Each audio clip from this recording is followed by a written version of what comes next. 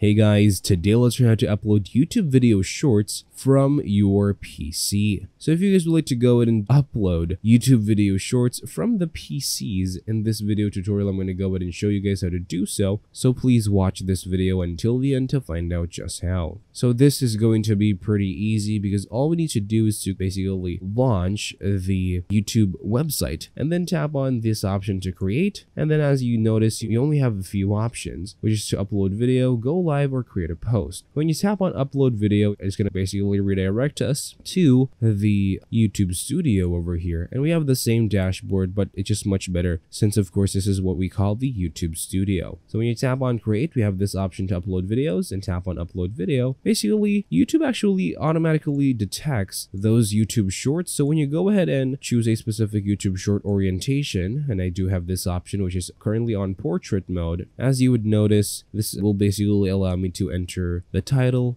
some tags as well, and a description to this specific video. You could also choose a thumbnail, choose a playlist, audience, and stuff like that. Now, if you go on to show more, of course, this is actually the normal, and you don't really need to change any part of this if you, well, prefer not to. Now, once you go on over onto video elements, you could also go ahead and add some video elements right here, and you could also see some checks if you have no issues found. When you tap on the last one on visibility, it basically allows you guys to post this on as a private, public, or any of those like so. But once you are actually ready to post this as a YouTube short, just go ahead and tap on publish. It is automatically going to be posted as a YouTube short once it is on portrait mode. And basically that's all for this video, guys. You don't really need to choose a specific mode when you're posting a YouTube short. All we need to do is to make sure that the video is in portrait mode and it is on the aspect ratio of a YouTube short that you normally watch on your device. And that is all for this video, guys. Thank you guys for watching. Please like this video and subscribe as well if you guys learned something.